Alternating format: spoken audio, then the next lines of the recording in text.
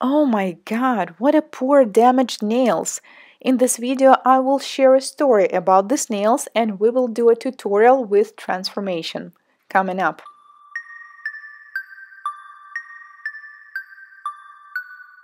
Hello guys, Anastasia here. I hope you have some popcorn because we have lots of work to do today. So these nails are badly damaged, but as you can see, already 2/3 of the length of the nail plate is outgrown, which means there's only 1/3 remaining, which is really damaged and overfiled.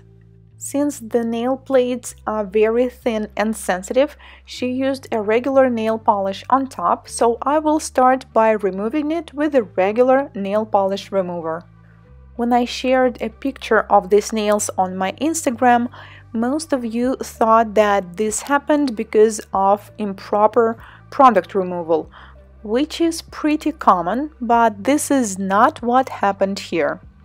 So I had to ask many questions to finally come to a conclusion what exactly happened. About 2 months ago, she went to a beauty salon to have extensions. Supposedly, the nail technician used dual forms technology with polygel. Overall, the client shared that she did not feel too much discomfort during the service. She only said that the cuticles were burning a little bit as they started to file the cuticle area after the product application, but other than that, she did not really feel any pain, so she was pretty happy with the result. But after 2 days, nails started lifting right from the cuticle area. As you can see, these particular nails has a pretty short nail beds, which means once the product lifts at least 1/2 of this length, it will be already pretty painful and damaging to the natural nails. At that point, she noticed that the nails were pretty thick and she basically couldn't do anything, like making a bed or taking a shower or washing your hair was pretty hard and painful because the hair always tends to get stuck into this part where the nail is already lifted. Just to let you know guys, when I'm sharing stories like that, my intention is not to say anything bad about the salon or nail technician. I simply want to explain what particular mistakes were done, how to fix them, and how to avoid this happening in the future. I'm sure this will be helpful for those who are just getting started. Meanwhile, I am doing electric file manicure. I am using a flame bit and pushing back the cuticles.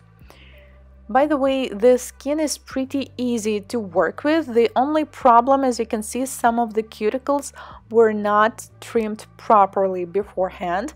So that's why it might be tricky when working with them at this point, but I'm sure we can fix that because at least we have some skin to work on and we do not have any cuts.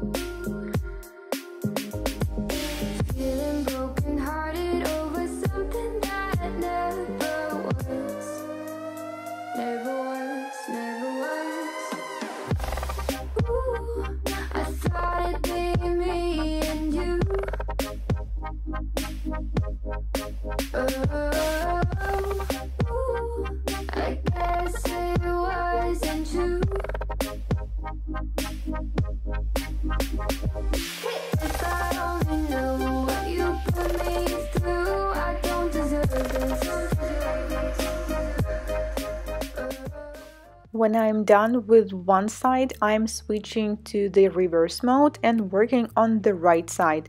The speed is about 15,000 rotations per minute. Now it's time to trim the cuticles. On some nails there is not that much to trim, so I have to admit this girl is lucky to not have that much cuticles. But on other nails there is more and some hangnails on the sides, so we are going to fix that. The skin is a bit oily. I can't say it's hyperhidrosis, definitely not, but it's a bit close to that, which means that for me it's so much easier to trim the cuticles with the scissors compared to electric nail file. After that, I will file the free edge, but most of the times there is nothing really to file, the nails are pretty short, and then I'm going to carefully take off the surface shine. I'm using 220 grit file because the nails are already over-filed at some points.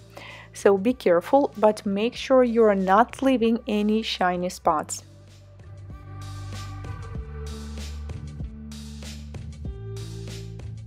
For this set, I will use exclusive Nailcouture product, new pink monomer, eternal beige cover powder, Paris pink.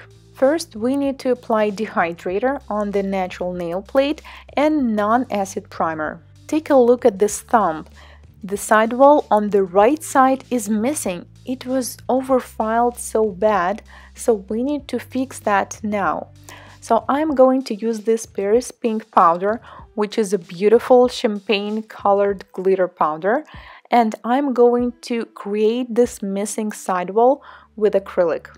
I love using acrylics for this type of nails because basically I'm pushing back the sidewalls with my opposite hand, and then I will hold it for a while until the product cures, and voila, we have a new fixed nail. But this client, she really wanted to have an almond or oval shape, which means this length will not be enough. So now I'm only creating a platform for the free edge, and then I'm going to fit the form and create an extension.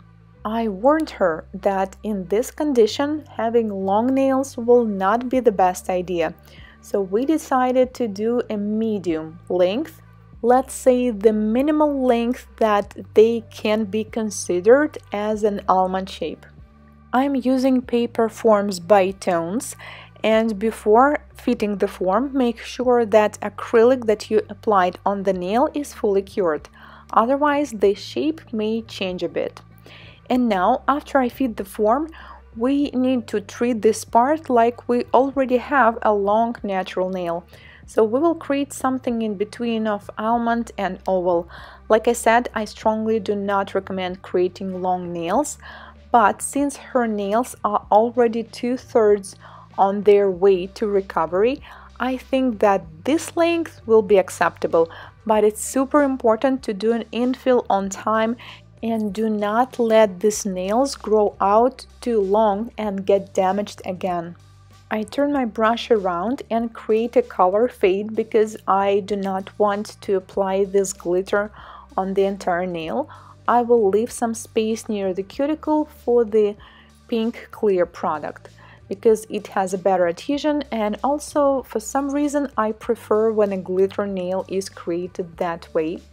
So now I apply a transparent pink color which looks almost like clear near the cuticle, and also I need to seal the entire nail. Acrylic powder that contain glitter or pearl pigments in them always tend to set up much slower, and also they are not really designed to build an entire nail. So I recommend encapsulating this kind of application with a clear or clear pink at all times. I will also build the apex with the clear powder. Now, when you are done, you need to wait for a while and carefully take off the form. Do not rip it off, be careful, and then I will pinch the nail, but do it super gently since remember, the sidewall is missing. Now I will proceed to the next nail, and we decided to create a couple glitter nails, exactly like the one I just showed you, and other nails will be nude. I will follow the same strategy here. First, I will create the free edge without using any form or anything like that, and then I will fit the form.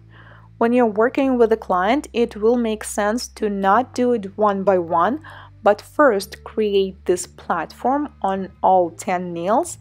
Then, once you're done with the last nail, the first one will be definitely cured by then, so you can fit the form and continue working. Do not apply too much product at this point. Remember, we are not building the nail yet. This is only the half of the nail. because we will need to add more product on the top.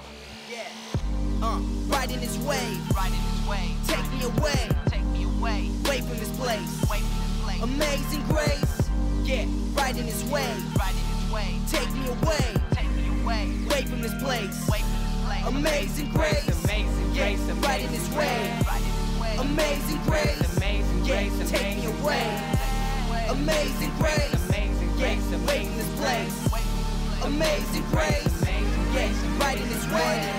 Yeah, amazing grace. Smoking my pain away. Yeah, ever since 10, never the same. Yeah, hated the girl. When we're done with the application, it is time to file and shape the nails. And this time I will go a little deeper into filing since you guys asked it. Normally I use 180 grit file. For these nails, since the cuticles were a bit sensitive, I decided to use carbide bead for filing the nails across the cuticles. It works really well because you can avoid touching the skin at all, which is pretty challenging if you're using a hand file. And also I will file the surface with a carbide bit as well. This one is with green abrasive mark, which is medium coarse. I usually use this one for filing acrylic products, but when I'm working with gel, sometimes I use the same one, but most of the times I prefer using the ones with the blue abrasive mark, which is softer. Filing part should not take too long. Usually it takes me about 15 to 20 minutes. It even doesn't matter whether I'm using a hand file or electric nail file. And I always like to buff it at the end, so I will have the perfectly smooth surface, and I always like to buff the cuticle area as well. So once I apply the top coat, you will not be able to see this gap between the product and the natural nails. After that, I always ask my clients to wash their hands, and yes, that's totally fine to do that once the product is set. Then we added some design, and this is not a moon manicure. Honestly, I don't even know how to call it. It is something like outline of the cuticles with a crown. The color of acrylic powder that we used is a lot like champagne color, and I happen to not have champagne color gel paint to add this design, so I had to mix one. I used golden gel paint and added a little bit of bronze and silver. Whoa, yeah, swear to God I'm with it. I don't see nobody in my lane that's quite go get it like me. Whoa, please don't be wasting my time with that business. Who you kidding, man? Yeah. Whoa, yeah, swear to God I'm with it. I don't see. Now the last step, sealing with the top coat, so we can finally see how beautiful these glitter nails are. Cure in LED for 1 minute and we're done here. Can you believe that these are the same nails we've seen at the beginning of this video? The client was extremely happy, and she even shared that she was scared to go to any nail technician for a while because she thought that she might have the same outcome. So I'm really happy that I met her expectations. Thank you guys so much for watching. If this is your first time here on my channel, consider subscribing, as I post new nail transformation and tutorials just like this one every week. And I will see you in my next one. Goodbye.